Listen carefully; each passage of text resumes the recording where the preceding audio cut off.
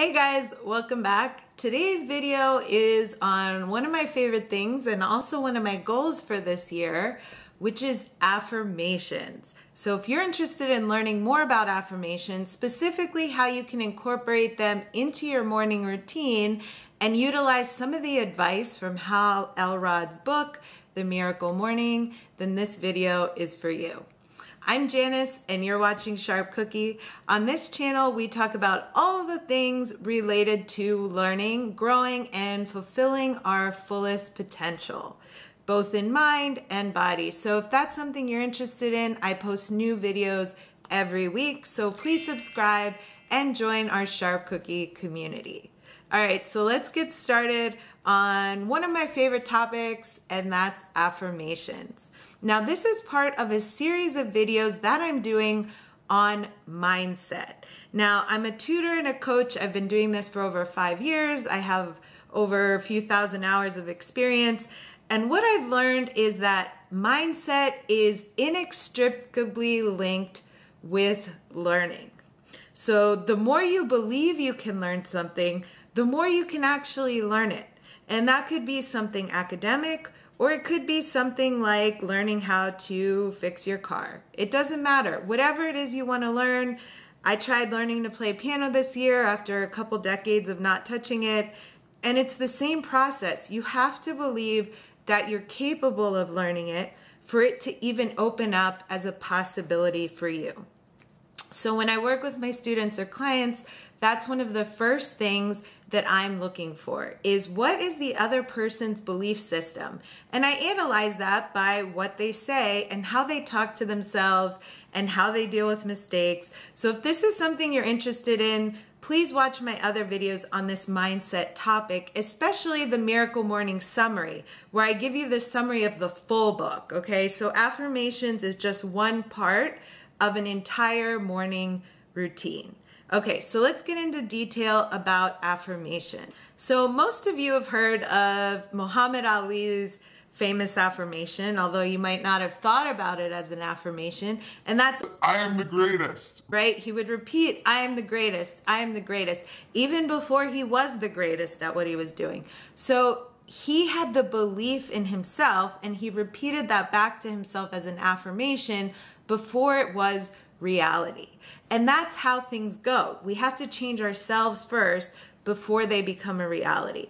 So I hear things like, I'm bad at math all the time, or I'm a bad public speaker, or I've never been able to do this, I get nervous, or I have a terrible memory. All of these things are beliefs that you have about yourself that are limiting your potential for learning.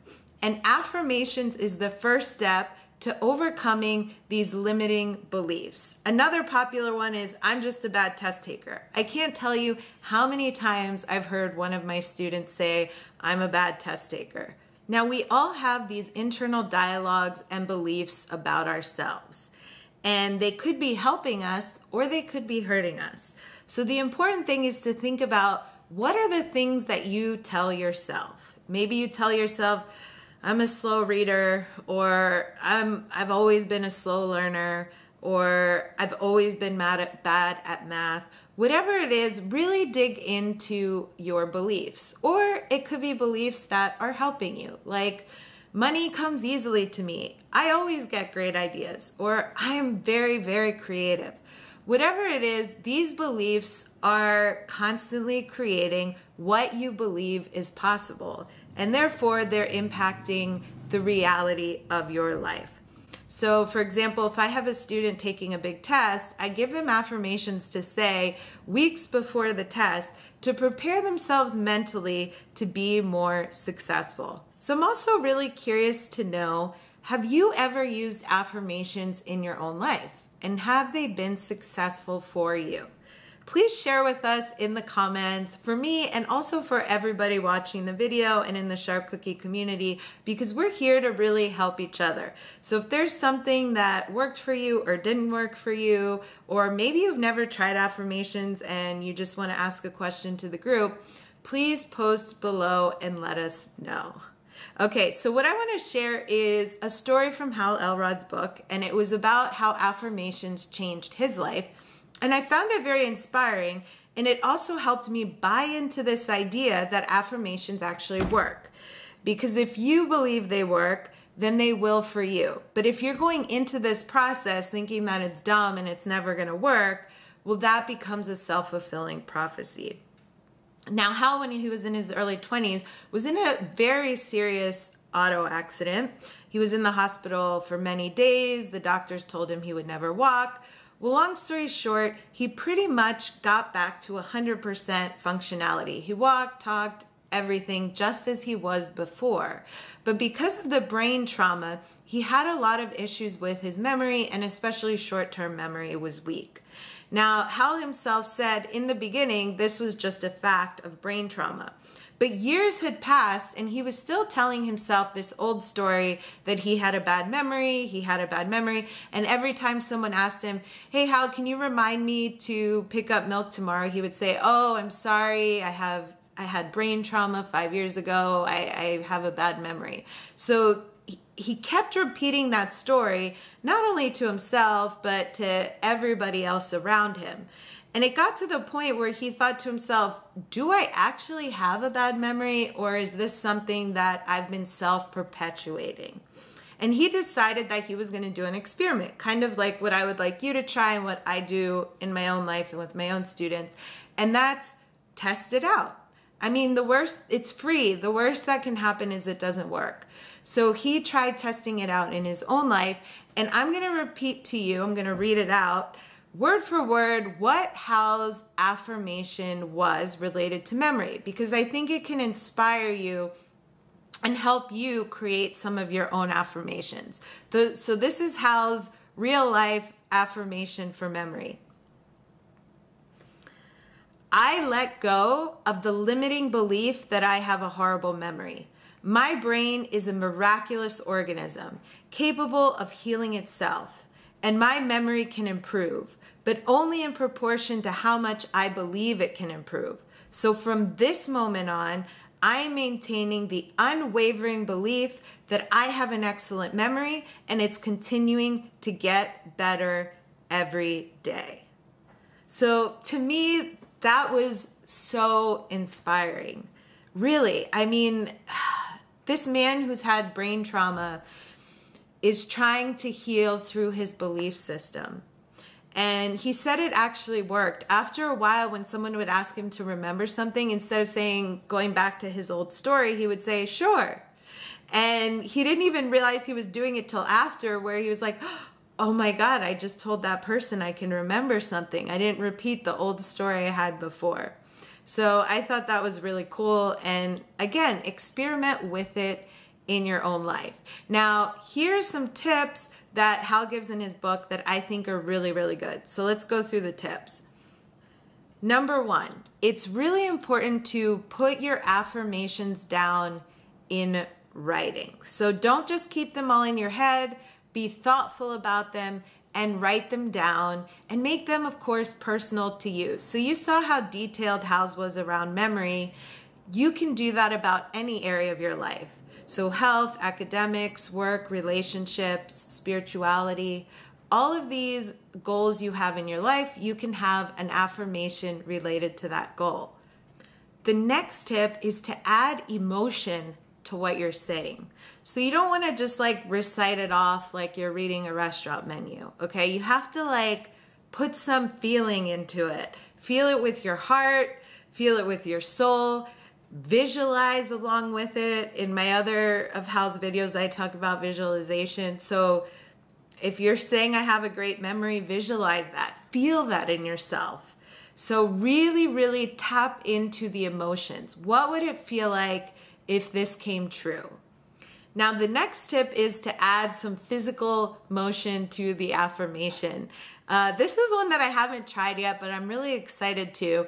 And that's just moving while you say it. So you can walk around the room, you can jump up and down, you can do jumping jacks, you can clap, you could shout it at the top of your lungs. So many different ideas. You probably have more ideas that I'm not even thinking of. But the more you can get your body involved, the more you get, like I said, your emotions involved, the more real this whole thing becomes. So again, no more robot reciting like you don't feel anything. Get your body into it and get your emotions into what you're saying. The next tip is to tweak and adjust your affirmations as your life and your goals and your motivations and ideas change. So it's very common that what you're focusing on this week or this month or this year is not what you were focusing on last year, okay? Because our life circumstances change.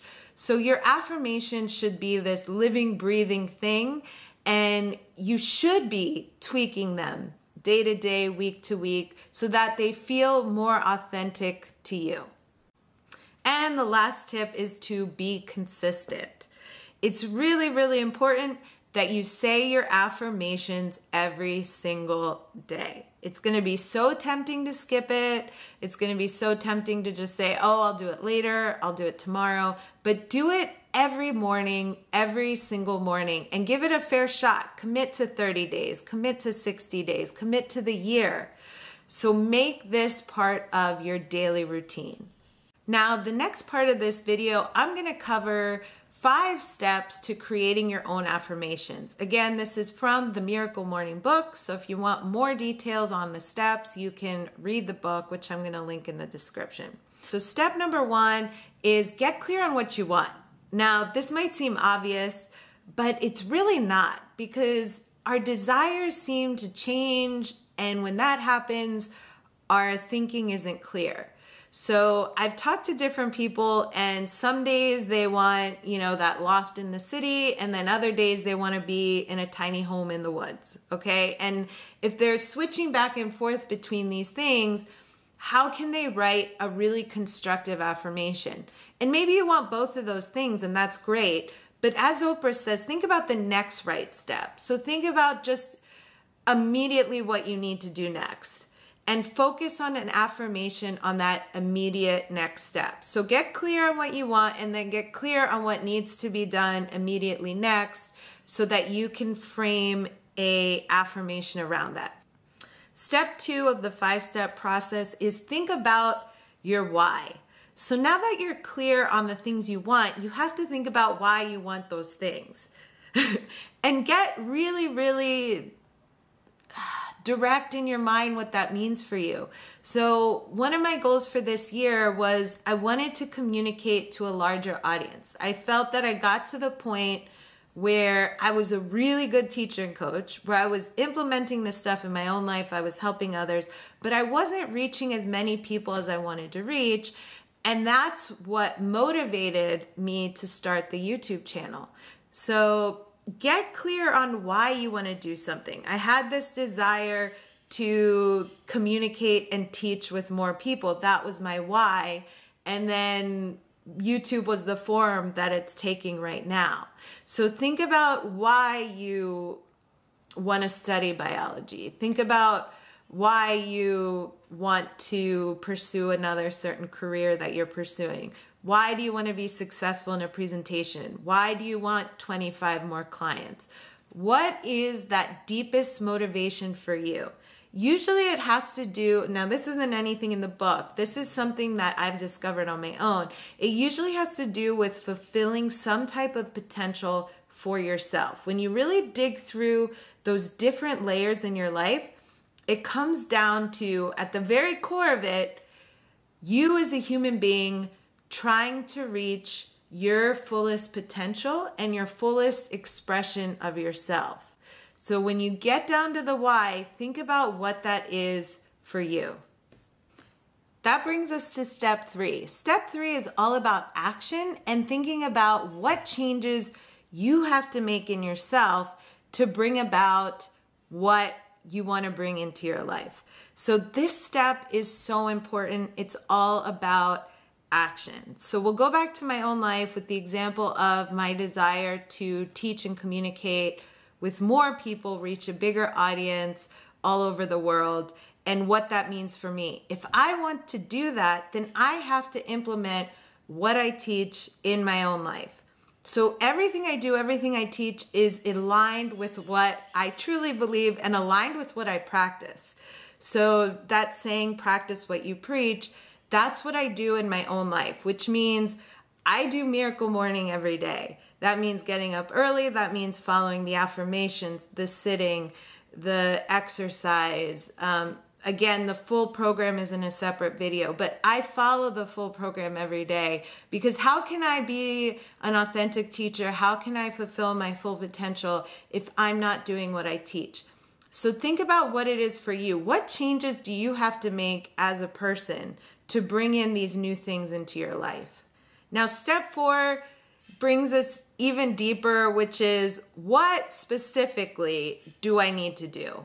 So get even more granular. So I gave you the example of the miracle morning, but get more specific. So how long are you going to exercise for? How long are you going to sit for? For me with the YouTube videos, again, commit. Okay, I'm going to make 1 video a week or 1 video every 2 weeks. Whatever it is, put a number around it, put a time frame around it. If you want to change your health and the way you feel about your body, figure something out that's realistic for you. So maybe, for me, I'm committed to practicing yoga at least 4 times a week for a minimum of 20 minutes. So think about what that looks like in your own life. What are you ready to commit to? Write that down, and then you can include it into your affirmation. And the last step is actually a really fun one that he recommends, which is compile some quotes and inspirational readings related to your affirmations. And I love this because I like to collect quotes anyway, and I find them really inspiring. And usually at different parts of my life, I connect to different quotes. So right now, the one that's really resonating with me is by Thich Nhat Hanh. And this one's one of my favorites. He said, "There is no way to happiness. Happiness is the way." So that's something that I've been thinking about a lot, is like, how can I bring joy to everything that I'm doing so that it's not this goal I need to reach, but just a daily practice? How do I bring joy to my videos? How do I bring joy to my teaching and my coaching? All right, so thanks for sticking with me this long. You made it through all of the steps, and now we're gonna get to actual affirmations. So I'm gonna read to you a few from different types of categories that I personally like, and I've used many of these. Feel free to use them yourself to get started tomorrow, and you can even tweak them or add on to them to make them fit your personal situation. Okay, let's go. The first category is money. I'm only gonna give you a few for each category. Here we go.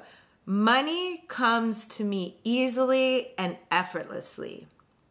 I constantly attract opportunities that create more money.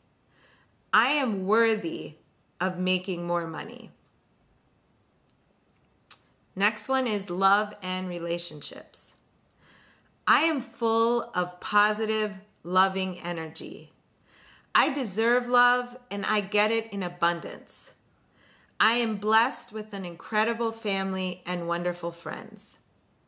I give out love and it is returned to me multiplied and manyfold. This is for myself. I am in the process of becoming the best version of myself. I choose to be kind to myself and love myself unconditionally. I am more than enough. Next category is health.